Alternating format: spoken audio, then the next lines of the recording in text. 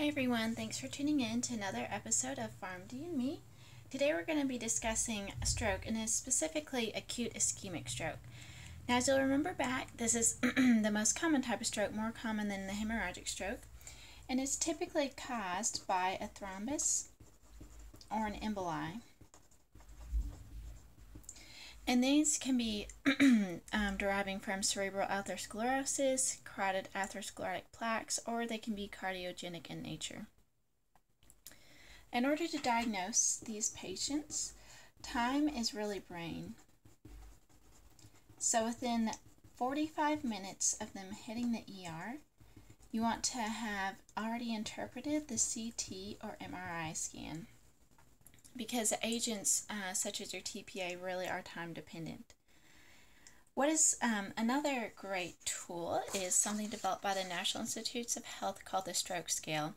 And this looks at a variety of different things: their level of consciousness, it reviews their facial palsy, their motor abilities, etc.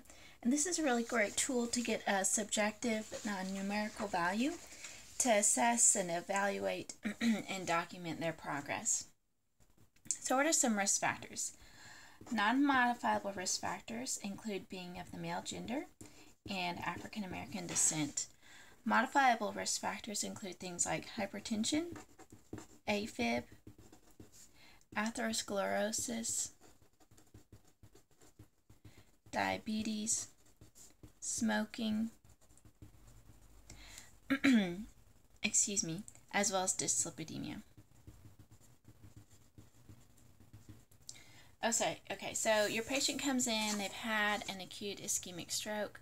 The main things you want to do, your goals of therapy, are to maintain cerebral perfusion pressure to the ischemic area, maintain a normal intracranial pressure, control the blood pressure, and then of course get rid of the clot. So, first, before we talk about our complementary therapies, I want to talk a little bit about our Alteplase, our clot busting drug.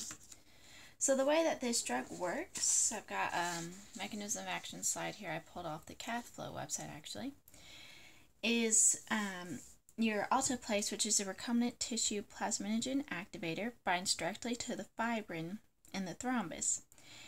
This activates the plasminogen to convert to plasmin, which dissolves the fibrin and breaks up the clot. So how do you dose this? As a pharmacist, you really need to know how to dose this agent, and what you want to do is you want to provide 0.9 milligrams per kilogram with a max dose of 90 milligrams, IV over 60 minutes, and you're going to give 10% of dose as a bolus over 1 minute. Something to be aware of, you want to make sure the blood pressure is not too high when you give this agent. Typically we aim for a blood pressure less than 185 over 110. However, as I'll talk to you a little bit later, you really don't want to aggressively target blood pressure at this point. You want to wait until 7 days after their stroke. Alright, so how far out can you give TPA from the onset of symptoms? So the FDA says 3 hours. If you look at your guidelines, they say 4.5 hours from symptom onset. So what I'm going to say is I'm going to list the times when you want to stick to the 3-hour limit. Anytime a patient is greater than 80, they're using an oral anticoagulant, they have a score greater than 25 on the NIH-SS, which I just alluded to earlier, or they have a history of diabetes and stroke, you really don't want to push it out to that 4.5 hour limit, because you're starting to increase your risk and decreasing your benefits. So contraindications to this agent, basically anything that puts patient at risk for bleeds. So if your patient has an active bleed, if they have a platelet count less than 100,000, any sort of elevated lab test such as APPTT, and they're on some sort of blood thinner such as a direct thrombin inhibitor or a direct factor 10A or heparin, really need to seriously consider, is this going to be beneficial in my patient or not? Side effects. Major bleeding, of course. Hypotension. And angioedema. This agent also comes with heavy monitoring, so you want to do neurological assessments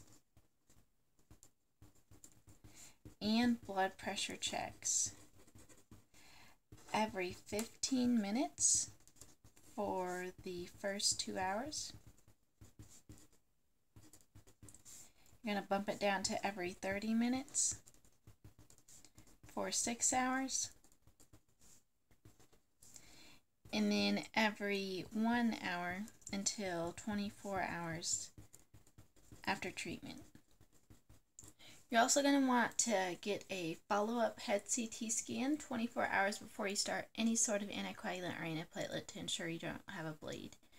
And of course, if your patient is showing a sign of a bleed, such as a severe headache, acute hypertension, you want to discontinue this infusion. Alright, so complementary therapies. They recommend aspirin, 325. Within 24 to 48 hours after stroke onset. And this is not to alter the neurological outcomes or to really improve anything with this current stroke, but the reason we give it is to prevent recurrent strokes.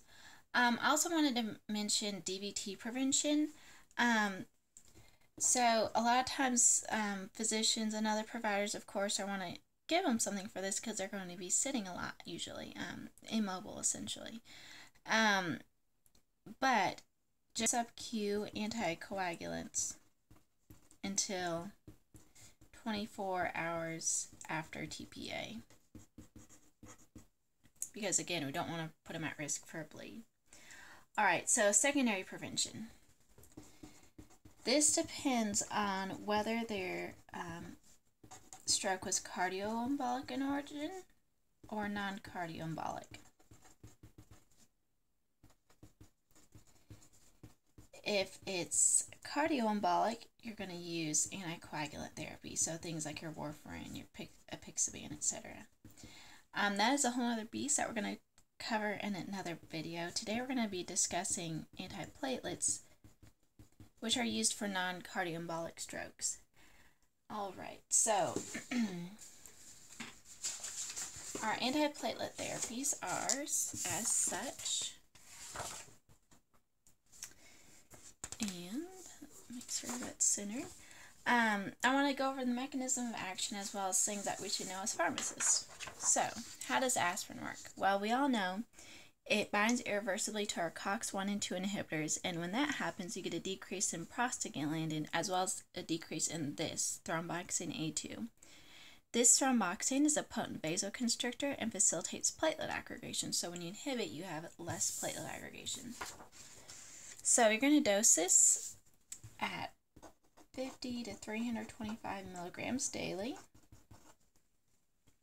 Contraindications to use include NSAID or a salicylate allergy, as well as asthma. As far as warnings go, there is an increased risk of bleeds and renal impairment. Monitoring parameters include to check for bleeding and bruising. So I think we're all fairly familiar with aspirin already, so we're going to jump on to the Aggrenox, which is a dipyridamole extended release with aspirin. So this agent works by inhibiting phosphodiesterase, and this results in an accumulation of adenosine and an increase in the cyclic AMP. When you get this, you get platelet aggregation inhibition, so again, decreasing your risk of future strokes. This agent is dosed 1 capsule, which is 200 milligrams of the dipyridamole with 25 of the aspirin twice a day. Also, be sure to keep it in original container. So contraindications to use, same as the aspirin. Warnings to be aware of. They didn't really have any that I want to discuss. Monitoring parameters, or excuse me, side effects. So this one to be aware of is headache. And this happens in more than 10% of patients. So definitely be aware of that one. It can also cause some dyspepsia, abdominal pain, nausea, diarrhea, things like that. Now, monitoring parameters. You want to look for signs and symptoms of bleeding. And you want to get your hemoglobin and hematocrit checked as needed.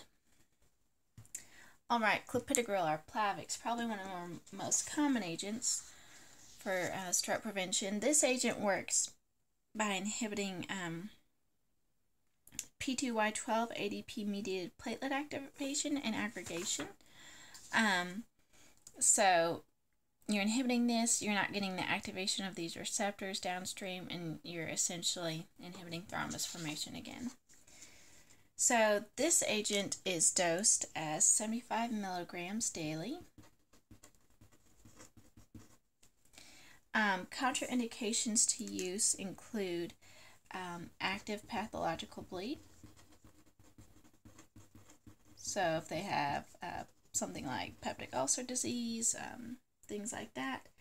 However, something good to remember about this agent is, I'm just going to write it down here, is good for patients with aspirin allergies. So that's something to remember, especially as a pharmacist. Alright, warnings for use. It does have a boxed warning. And that is, so Plavix is a prodrug. So in order to be metabolized, it counts on CYP2C19. So if you have like a genetic inhibition, or if you're taking 2C19 inhibitors, things like omeprazole, esomeprazole, that's going to decrease its ability to be converted from prodrug to active drug. So none of these, do not use. Another warning about this one is discontinue 5 days prior to surgery.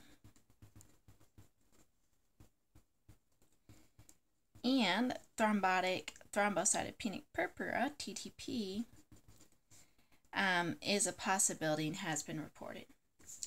Alright, so let's see, side effects to be aware of. There weren't any I want to discuss, but I did want to discuss some monitoring parameters, and these are signs and symptoms of bleeding, as well as the hemoglobin and the hematocrit, so similar to the Aggrenox. Alright, so the ticlopidine.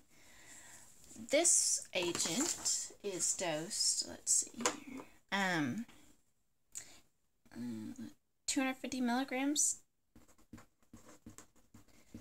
twice a day with food. It does have a box warning as well for life-threatening hematologic reactions, and due to this we don't really use it much, if at all really. So for side effects to be aware of, not really recommended, like I said, by the American Heart Association, because not only do the box warnings, it can cause increased triglycerides, it can cause nausea, vomiting, diarrhea, it can cause neutropenia, etc. So a lot of side effects. I really just use this agent kind of as a last line type of thing. Monitoring, you want to get a complete blood cell count every 2 weeks for the first 3 months. All right, and then as a patient is discharged and they go back out home, again, like I mentioned, you want to treat that hypertension, but you want to wait till that 7-day mark. And then if you'll remember back to our dyslipidemia video, this patient has had an event, so they are now a candidate for a high-intensity statin. All right, so that covers it. Thanks for watching part 1 of stroke about acute ischemic stroke. Bye-bye.